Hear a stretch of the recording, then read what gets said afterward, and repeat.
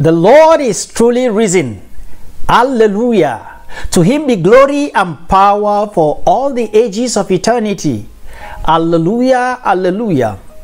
These words, which we find in the entrance antiphon of today's liturgy, reflect the sense of great rejoicing among Christians on this day of Easter, when we celebrate the cornerstone of our faith, the resurrection of Jesus Christ.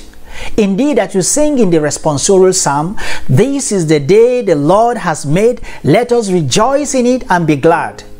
A remarkable feature of today's liturgy is that all the three readings, the first, second, and the Gospel, come from the New Testament.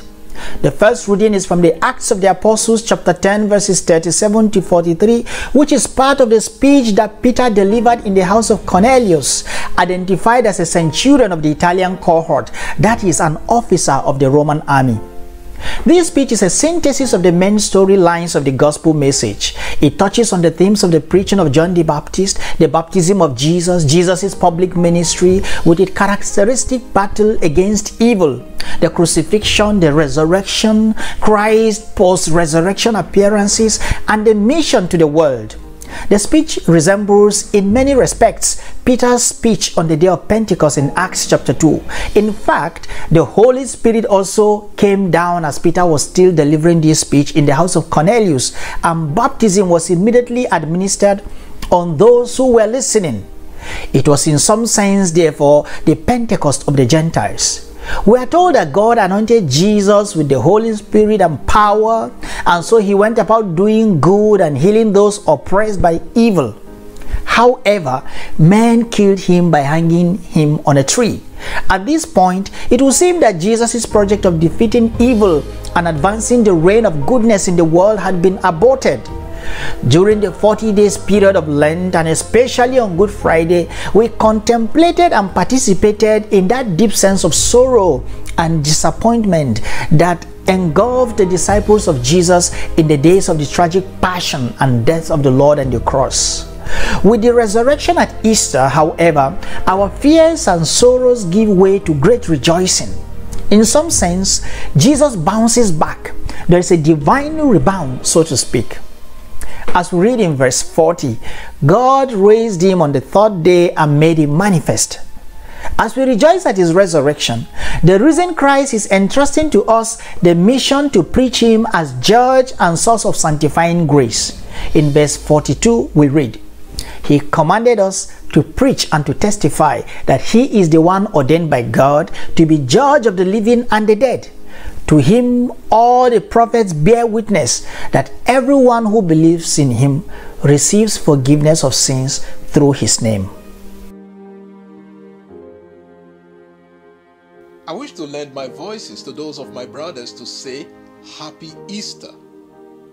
In our second reading, St. Paul invites the Colossians to seek and set their minds on things that are above, because they have been raised with Christ. There are four injunctions I like to highlight in our readings from the 4 verses. Ta ano zeteto, seek the things above. The sign that one shares the vision of the resurrection is to focus on the things that are above, the things of heaven, not the things of this earth. You can read Philippians chapter 2 verse 14 and Ephesians chapter 1 verse 20. The earthly man focuses on worldly riches, greed, amassing wealth, and bodily pleasures and satisfaction. This first point leads to the second. The person who focuses on heavenly things sets his mind on holy things. Ta anophroneete literally means think the things above. The person thinks about heaven and what is in heaven, as we read in Colossians chapter 2 verse 20. And Jesus says to Peter, "Get behind me, Satan, for you are not thinking, setting your mind on the things of God, but on the things of man. Matthew 16:23. See also 1 Peter chapter 1 verse 13. Seeking the things of heaven and thinking about them is based on the fundamental realization that our lives are hidden with Christ in God. Because we are not citizens of this world, and this world is not our final destination. This world is not our home. We are dead to the things of the world. That is, the things of this world will not control us or distract us from God. When we are dead to the things of this world, heaven is assured. Then we shall also appear with Him in glory at the end of our lives. The resurrection challenges us to focus on the things of heaven.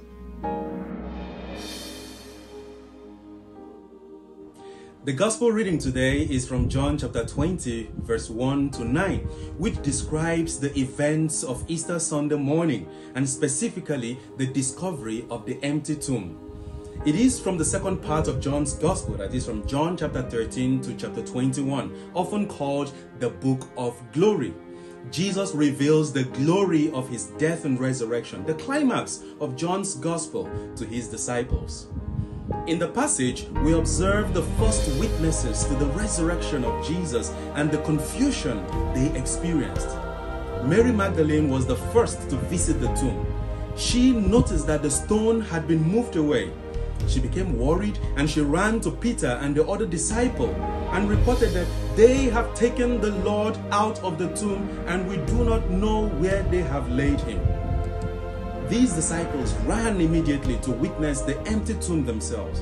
When she said, "We do not know," this hints that there could be other women, as recorded in Mark chapter 16 verse 1, in Matthew 28:1, and in Luke chapter 24:10. Women were therefore the very first witnesses to the resurrection of Christ, followed by the apostles Peter and the beloved disciple. Mary was worried that Jesus' body may have been stolen. It wasn't uncommon at the time for tombs to be raided and robbed. Even the chief priest and the elders paid the soldiers to lie that Jesus' disciples stole his body at night. A story circulated among the Jews in Matthew chapter 28 from verses 12 to 15. John's gospel therefore explained that when Peter and the other disciple entered the tomb, they saw the linen wrappings of Jesus lying in one place and the face covering rolled up apart from the other. If a thief had done it, why will they strip the body of the costly clothes and leave them properly arranged? The empty tomb therefore becomes the proof of Jesus' resurrection and not the act of a thief, as the Jewish elders taught it. Therefore, when Peter and the beloved disciple went in, the other disciples saw and he believed. Although Peter didn't understand the rising from the dead yet, the other disciples saw not only the clothes, but their significance, so he believed. This fulfills the purpose of Jesus' coming to earth. In the beginning, in John chapter 1 verse 7, the purpose is so that through him all men might believe. And at the end, in John chapter 20 from verses 30 to 31, he said, "These were written so that you may come to believe that Jesus is the Messiah, the Son of God." After this, Mary Magdalene sees the Lord, followed by the disciples in the upper room, Thomas and the others as well. This seeing and believing in the empty tomb, akin to the seeing and the believing in the signs of Jesus in John chapter 4 verse 48 and in John chapter 10 from verses 25 to 26, was a sign itself from the Lord. Truly, the Lord is risen. Alleluia, alleluia. And we are his witnesses to the ends of the earth. Alleluia, alleluia. Once again, from the Devar Adonai family, we wish you all a very happy and blessed Easter season. Happy resurrection of the Lord to you and your family. The Devar Adonai team thanks you for listening, and may Almighty God bless you in the name of the Father, and of the Son, and of the Holy Spirit. To follow our reflections for Sundays and solemnities, please subscribe to our YouTube channel or follow our Facebook page, Devar Adonai, or visit our website, devaradonai.org.